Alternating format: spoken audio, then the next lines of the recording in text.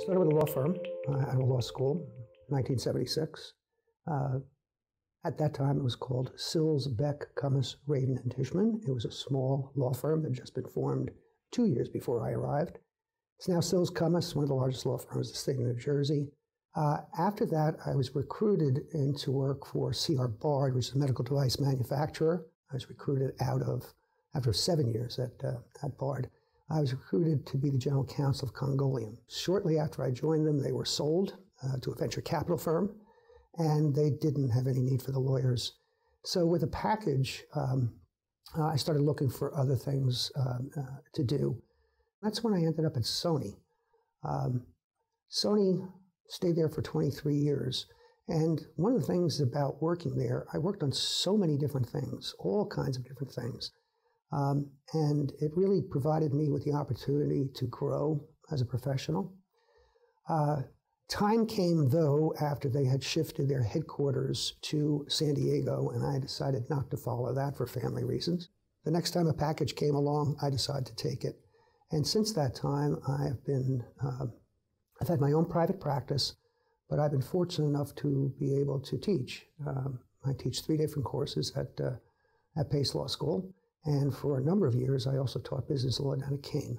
While I was looking for a job, in between jobs, if you will, I wanted to do something from a volunteer viewpoint. Most of my time was spent trying to find a job, but I really had time on my hands. And I was told to contact a guy by the name of Richard Semmel, who ran the Bergen County Legal Services organization long before its merger into Northeast Legal Services. And he convinced me I could help them in a number of ways. What I was doing was basically talking to people who could not afford counsel, but were being sued by the likes of Macy's, okay, directly. Now, to skip forward now, maybe 15 years, we were looking at a variety of ways to do more outreach to the community in all of Sony's departments while we're still headquartered on the East Coast. And what the law department kind of was doing were things like Habitat for Humanity and food pantry things, all of which are great, okay? But there were 4 of us who wanted something a little bit different. And I think my first contact was Harold Rubenstein here at Legal Service. How can you use us? And it just really went from there and evolved from there. And we got trained here. We had a great opening training session. Nicole Palmieri and Stephanie Setzer sat with us, walked us through the basics, and gave us volumes of stuff to read and go through. And they started us at a crawl, okay? Handle this, okay? This woman wants to file an answer to the complaint, okay? What are her arguments, okay? So we pick up the phone and we talk to the client. We'd work through. And over time, they made us a lot more sophisticated. And both Stephanie and Nicole have been great. When I call, I say, what the heck is this? And they say, okay, we'll try this, that, and the other thing. Really very supportive and being there for you. That's how I learned. That's how I learned. I think I've gotten better.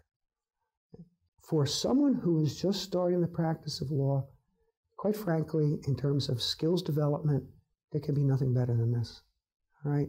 All your skills are called into play. You could be at big law firm and never see a client, okay? Never be able to practice what is really the art of being a lawyer, the lawyering aspect of it. So from a very basic viewpoint, putting aside the good things you do, it's really helps you hone skills that are going to be essential to anything that you do. I guess the next question you're likely to ask me about, though, is what about someone like me who's been working for years in some role? When I talk to them, it's a little bit different. I talk to them about the reward that comes from doing this.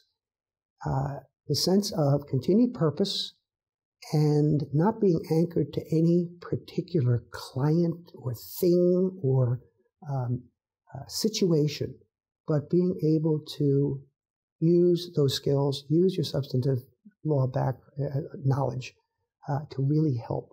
And I guess the message here is there's plenty of opportunity, okay, for in-house lawyers who think they don't know anything but what they do or something related to it, to kind of, it's not even giving back, it's just recognizing that we're privileged individuals.